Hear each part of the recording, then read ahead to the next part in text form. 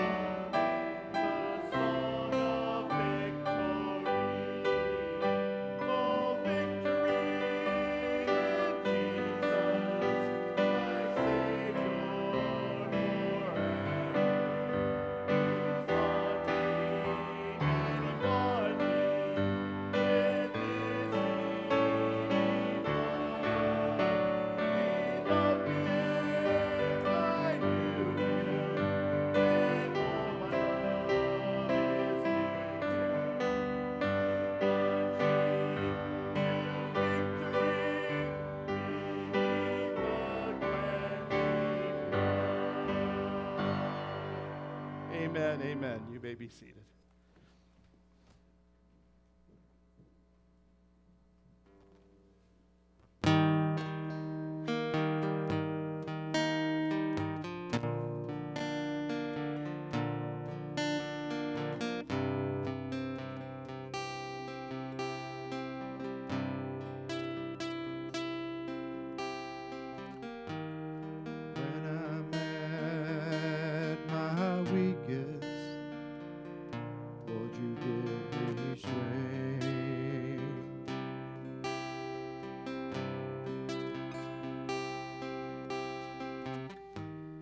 Even though this world is full of darkness, oh, you light the way.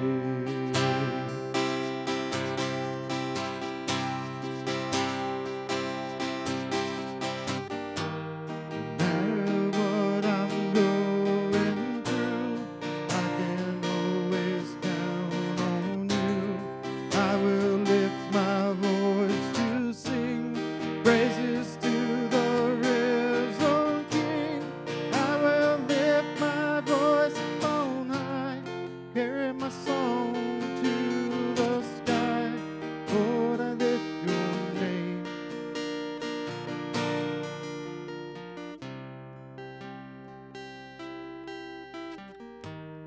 when I'm at my weakest, Lord, you give me strength.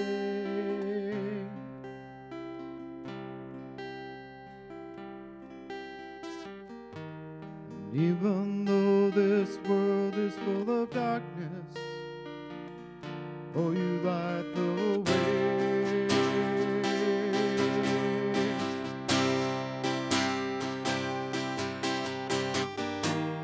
Gave your life on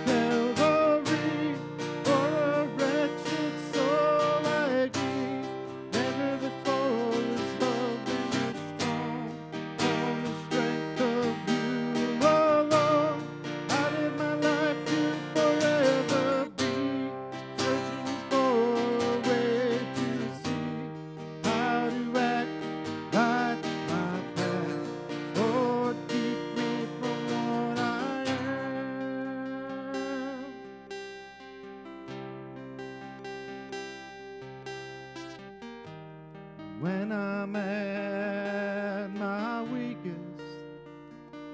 Lord, you give me strength.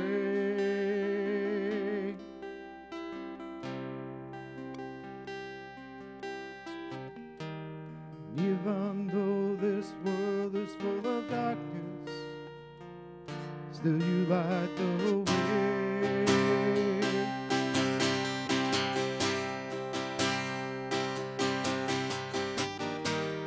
Come and strengthen me again. Show me how I should begin. Give me strength and lead me on, so that I can carry on. Show me what I am supposed to be. Lord, make a new man of me. Show me the way, light my path. Lord, I ask you that.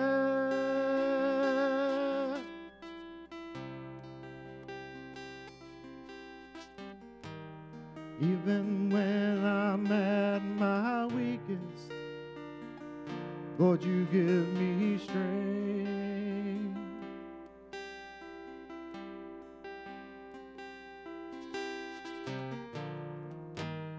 Even though this world is full of darkness, still you light the way.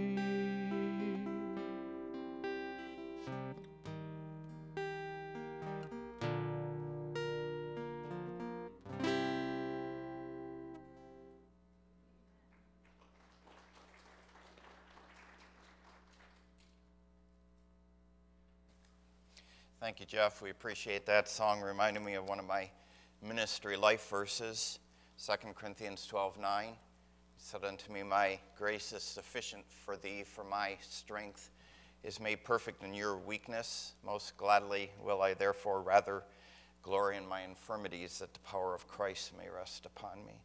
It's been a great evening. Let's pray together as we prep for looking into the Word of God again tonight. God, we love lifting our voices to you. We worship you in your greatness, and yet in the same breath we are recognizing with great humility and great gratitude that you are constantly stooping way, way down to minister to us and to meet our every need. And we love the privilege of being able to lift our hearts to you, Lord, at any time. And we love the power of prayer, as your people have even testified of again tonight. And we love the way in which prayer plays such a significant role in really everything we do, both for you and with you, Lord, including and especially the study of your word. We are, I think, constantly recognizing the all-important ministry of the Holy Spirit of God. We refer to him in a lot of different ways, including the great illuminator. And we often use in our vernacular the language that the Holy Spirit of God turns the light on for us, and for that we're glad. And then to think that after he does that, that he really positions himself to help us to employ the truth into our lives. And that in turn becomes a part of our prayer as well. So thank you for the blessed evening, and thank you for the opportunity we have, aided by the Spirit of God, again tonight to look into the Word of God. We pray in Jesus' name and for his sake, amen. Our study in 2 Thessalonians continues. We have come to a very significant section in chapter 1, verses 5 through 12. I will give you a second to get there, and then we will go ahead and read this section. 2 Thessalonians chapter 1, beginning with verse 5. We'll read through verse 12, the end of the chapter. So here we go. This is a manifest token of the righteous judgment of God, that you may be counted worthy of the kingdom of God, for which also you suffer, seeing it is a righteous thing with God to recompense tribulation to them that trouble you, and to you who are troubled rest with us, when the Lord Jesus shall be revealed from heaven with his mighty angels, in flaming fire, taking vengeance on them that know not God, and that obey not the gospel of our Lord Jesus Christ, who shall be punished with everlasting destruction from the presence of the Lord and from the glory of his power, when he shall come to be glorified in his saints and to be admired in all them that believe, because our testimony among you was believed in that day. Wherefore also we pray always for you, that our God would count you worthy of this calling and fulfill all the good pleasure of his goodness in the work of faith with power, that the name of our Lord Jesus Christ might be glorified in you, and ye in him, according to the grace of our God and Lord Jesus Christ. The church in Thessalonica, as you know well now, was being heavily persecuted for her allegiance to Christ and her devotion to the Word of God. Paul, in this section, is seeking to comfort the church in her persecution. I love our testimonies. I love even our prayer times. And I listen and engage. And part of the reason why I do is because I just know that the Holy Spirit of God is doing what he always does, and that is orchestrating everything together. So in my mind, I put two things together. I put Brother Dan Miller's testimony together with Brother Andrew Heading's prayer just before they took the offering, and said, "Oh God, first with these men, and now with our study, we are being reminded of this very basic fundamental reality, and that is we are here. We are in." I was reflecting on Christ's great high priestly prayers in John 17, as you know, and you recall these words. Christ said, in regard to you all, he said, I pray not that you take them out of the world, but that you keep them from the evil. And from John 17 comes that familiar phraseology, right? We are in the world, but we are not of the world. And I'm amazed, you know, I've been hearing that statement since a young person. And the reason why I continue to hear it, and the reason why we continue to share it with each other, is because it holds such biblical weight. It really does capture a lot. And boy, someone could hand that phrase to you, and you could speak for days at all of the spiritual implications of that we're in the world, and yet we are not of it. I love the prepositions, you know that. And I'm encouraging one of you to write a book. And I have some good ideas for you, because I don't know that anybody, now, you know, the books I come up with, I know no one's going to buy, but still it's exciting. I don't know that anybody has said, boy, you better pause at the prepositions. Someone better preach and teach on in and out and above and below and beside and with. You see, all these, you could take every preposition and you could make a chapter from, boy, somebody ought to write a book. God, somebody ought to write a book in regard to this. And here's Paul. He's seeking to comfort the Christians in Thessalonica in their persecution. God invariably takes us out, right? But there's a little bit different message in regard to that. But what does God have anything to say with? Does God have anything to say to his people when they are in? And of course, God has a lot to say, because we are in. And so Paul is seeking to comfort the Thessalonians in their persecution. That is so significant.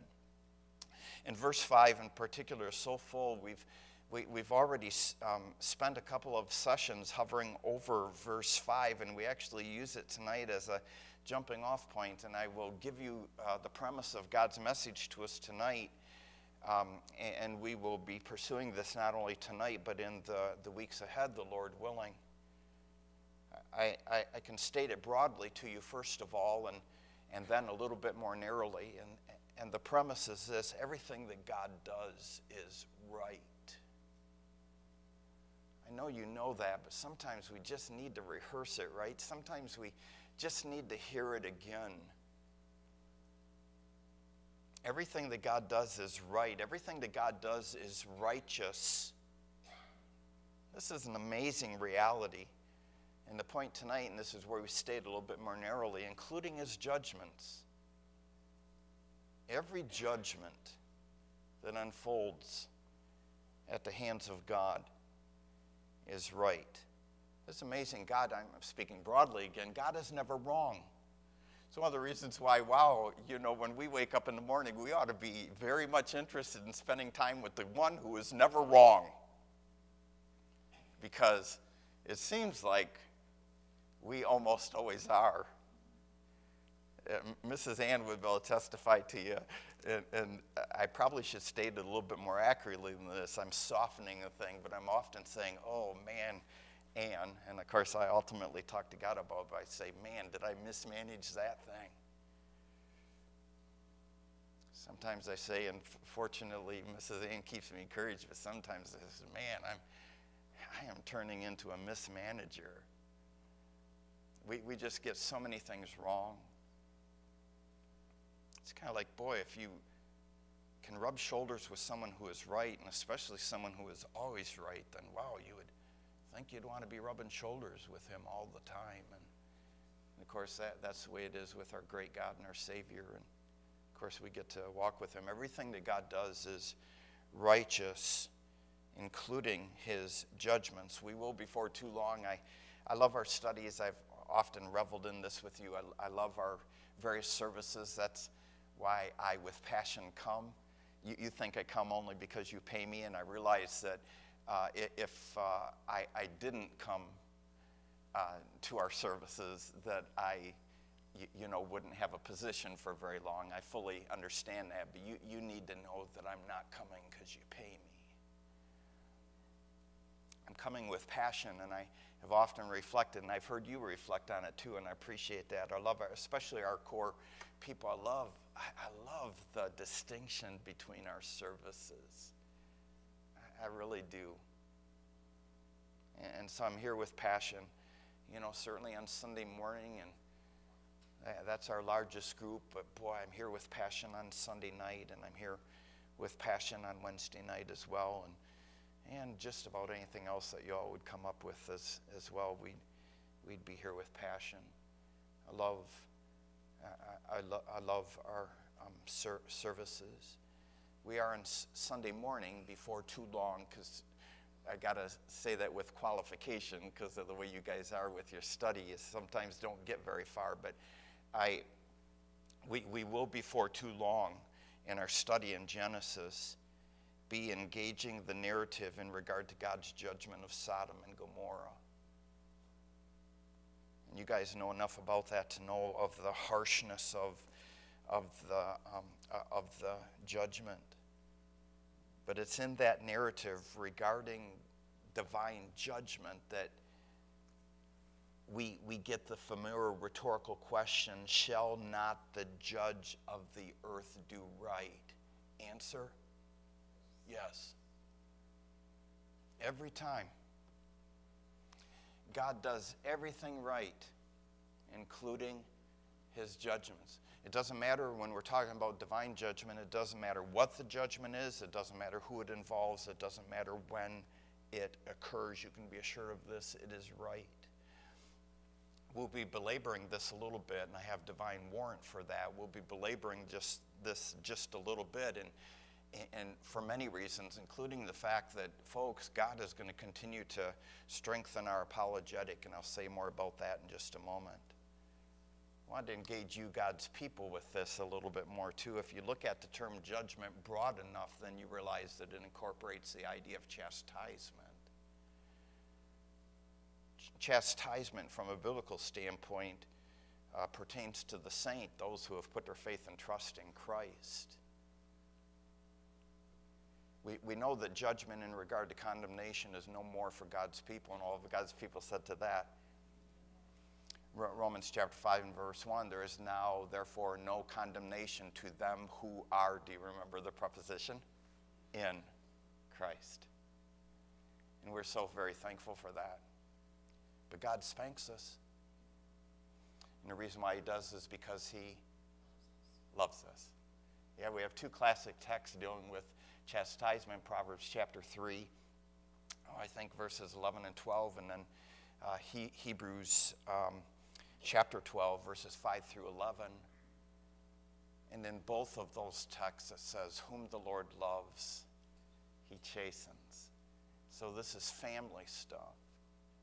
It's not a view to any kind of condemnation, but it is a view to his loving us and spanking us in order to correct us. And I bring that up to you tonight just to recognize with you that God is always right in the realm of chastisement as well.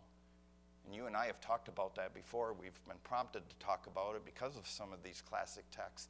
And one of the things that we've said together, our resolve before God with a view to the truth of God's word, is that God is never excessive. His chastisement for God's people is always spot on. It's always exactly what it needs to be. We've heard some powerful testimonies of some hard chastisements. And yet as we've listened to the testimony, we've gleaned from that even the one testifying is relating to us that it was exactly what God needed to do. And fortunately for us, fortunately for us, because you have a desire to walk with God, and because basically that's characteristic of your life, God's chastisements generally are small. I remind you, and you know this is my favorite thing about chastisement, that if you engage the Word of God, one of the ministries of the Word of God, let's see 2 Timothy 3:16 and 17, all Scripture is given by inspiration of God and is profitable for doctrine, for reproof, for correction, for instruction in righteousness, that the man of God may be perfect, thoroughly furnished unto every good work. Part of that multifold work and ministry of the Word of God in your life is chastisement. In other words, I wake up in the morning and I read the Word of God, and I'm not only prompted to rejoice, but also the truth when needed, actually the biblical truth chastises me. It just sets the record straight. It puts me on the right course so that God doesn't have to spank me. Isn't that exciting? It's yet another reason why I, with passion, am spending quality time with God in the morning. You know, there's a lot of reasons why we do that, why I do that. And one of them is that I don't want to be spanked. And the Word of God in small measure does that, and it paves the way for us to not have to worry about strong and heavy chastisement. But our chastisement is always right. And God sometimes, and this too is the reason why we brought up chastisement, sometimes God uses, here's the connection to persecution, because that's the theme here in 2 Thessalonians. Again, the church is being persecuted. The connection between chastisement and persecution is God sometimes uses persecution to chastise us. But not all the time, and so we're back to our 4 C's. I wouldn't expect you to remember this, but sometimes we're persecuted because God uses that persecution to spank us, to chastise us.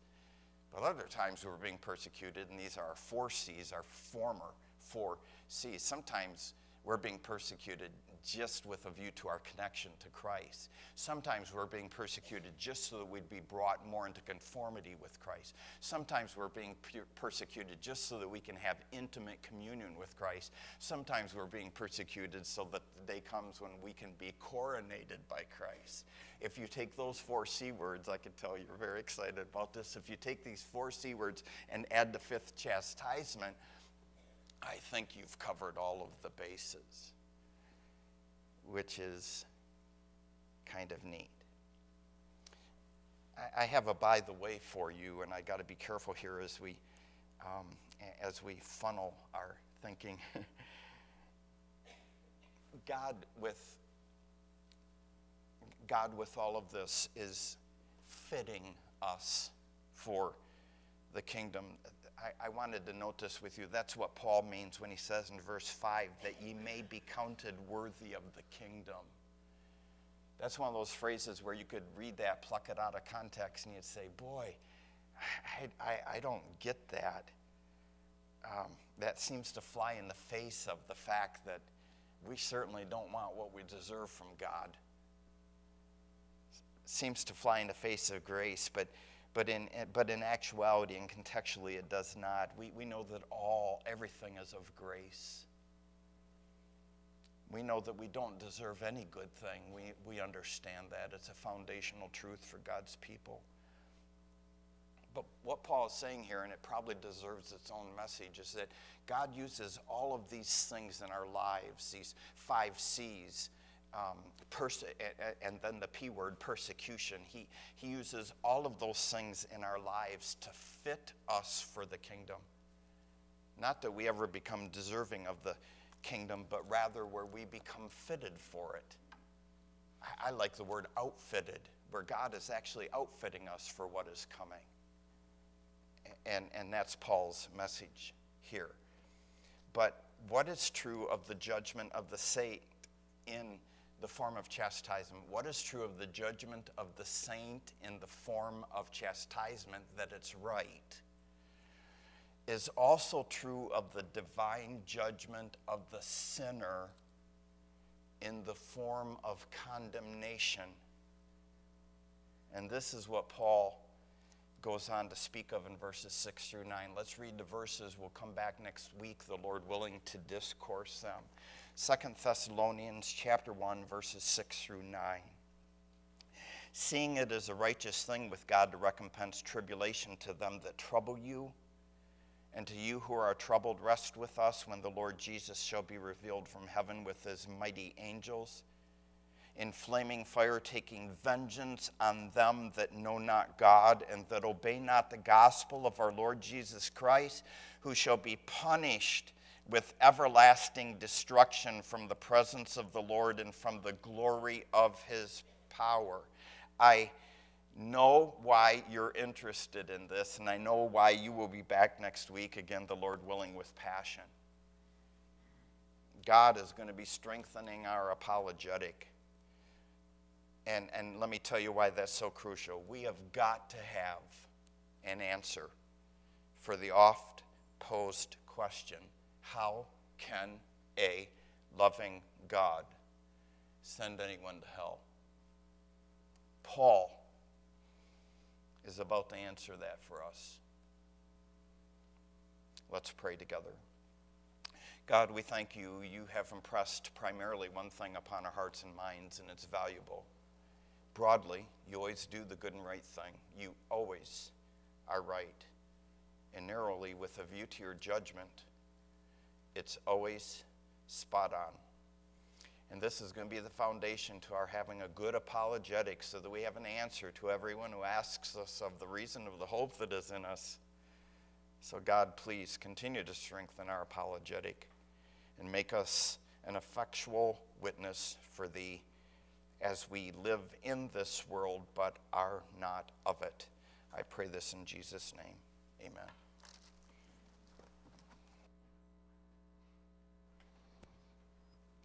In closing, let's turn to number 223. Number 223, I stand amazed. When you find it, let's stand together. Sing the first verse, 223.